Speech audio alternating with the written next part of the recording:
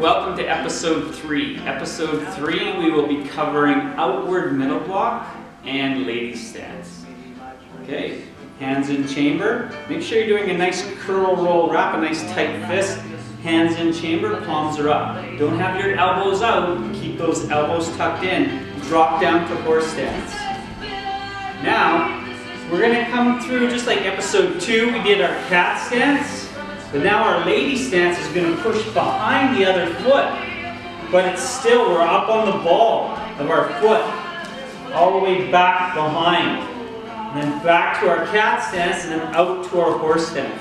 So then the other leg, same thing. Come up. It's almost like you're going through your cat stance. Right from that horse stance, there's your cat stance. And right back behind you for your lady stance. And then back to your cat stance, out to horse stance. So if you don't know what cat stance is, look at episode 2 where we went over the cat stance. When we're doing our lady stance, we come in through our cat stance, back to the lady stance. What we don't want is we don't want our feet tangled up. So you should be in a straight line. And to know if I'm back far enough, if I go down on my knee should be behind my front foot. My knee is behind my front foot, and I get up. That's how I know if it's right. If I haven't gone back far enough and I go down and my knee is in front of my front foot, I need to put my foot back further, okay? And to find out if your stance, if you went too far crossed, bring that foot.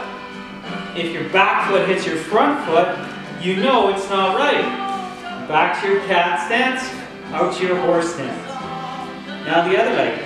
Cat stance, and then lady stance. Same thing, you can check it here. Back leg goes down, and your knee is behind the front foot, and then comes up. Cat stance, and then a horse stance. Okay? And we'll just watch the boys go through. Knees are bent, cat stance, lady stance, cat stance, horse stance. So that's all 3 of our stances together.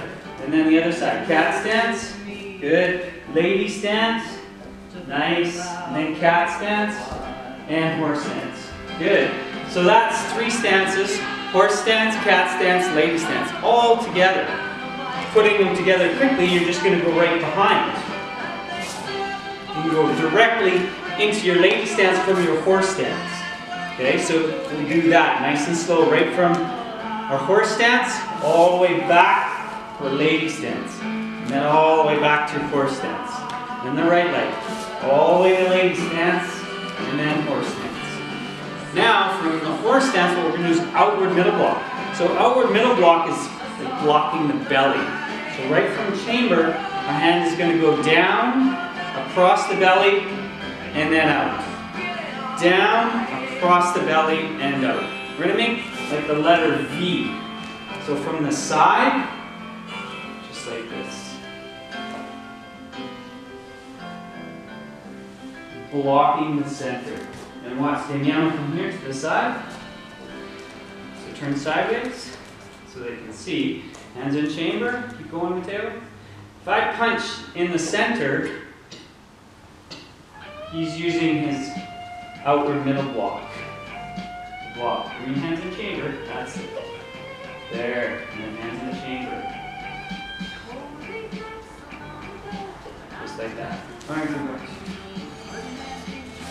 So, when you're doing that outward middle block, make sure you're coming across that belly and blocking outside. Most common mistakes are an outward middle block that comes out too far, or if it's straight, or if it's too close. Okay? Making sure that elbow stays close. Keep going with your upward middle block, please. Make sure that elbow isn't bent. You're in a nice V shape. Nice letter V coming across. Blocking that belly. Blocking the belly. Alright? Alright, feet together. So that's episode 3. Lady stance, outward middle block.